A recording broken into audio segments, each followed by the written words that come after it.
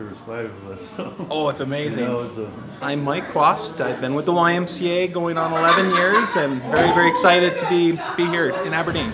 Well, we were looking for an opportunity to get a little closer to my family in Minnesota, but also stay close to my wife's family in Montana. And I've been part of the Y for, like I said, over a decade, and staying with the YMCA was a priority, and this opportunity came up, and it was just the right one for me and my family.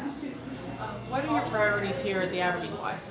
Well, really right now it's getting to know the community, getting to know the people within the YMCA, staff, members, and really being able to continue that piece of youth development, social responsibility, and the healthy living. And that is something that the YMCA takes a lot of pride in, here in Aberdeen especially, and being able to keep that at the forefront is absolutely a priority.